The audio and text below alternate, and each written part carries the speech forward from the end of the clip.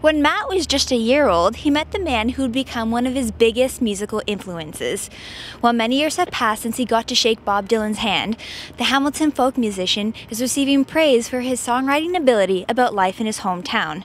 Matt chats with MonkeyBiz as he prepares to release his second album.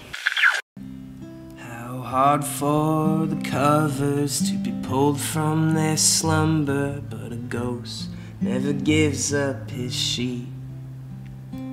Tell me if it's the same for the rattling chains or whatever you wear when you sleep. I'm a songwriter, I guess, with a story to tell, and I like to document my life and experiences through my songs. So, I guess it's a folky Canadian vibe. I'm just a hallway for ceilings and walls, babe, and emptiness all the way through. You know you're asking too much to be held but not touched, but somehow it's just what you do. I like to think of Hamilton almost as like a Nashville North.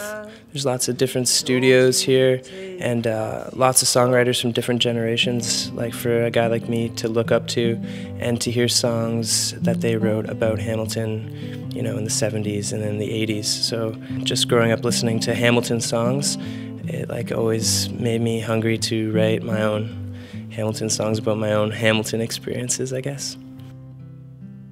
Do you remember the time I told you to take off your clothes? You were naked as a window, but I'll take all that nothing over nothing at all.